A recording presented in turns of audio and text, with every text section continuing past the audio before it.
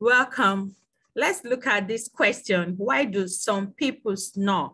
First, what is snoring? Snoring is a sound that is generated from obstructed breathing. So when the airway is obstructed or narrowed, there's going to be the generation of a vibrating sound.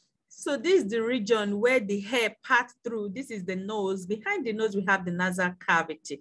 And this region, we have muscles, which include the soft palate, the uvula, also the muscles of the pharynx, which is also referred to as the throat. When there is thickening of this muscle, the airway is going to be narrowed or reduced. And of course, this will make breathing to be difficult.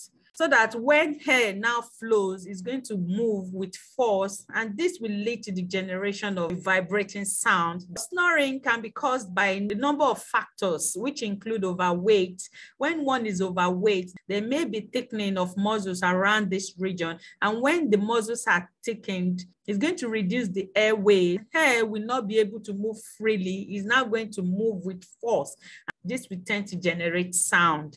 Also, alcohol consumption has been reported or established to also cause snoring. And this is because it tends to relax the muscles that are seen around this region. When these muscles are relaxed, they tend to take more space, and this will also lead to the narrowing of the airway. Also, cold or nasal congestion or any other factor that could lead to the thickening of muscles around this area will also lead to the narrowing of the airway, will cause a vibrating sound that is referred to as snoring. Treatment for snoring basically would be to check the factor that is responsible for the snoring, whether it is overweight, whether it is cold or nasal congestion.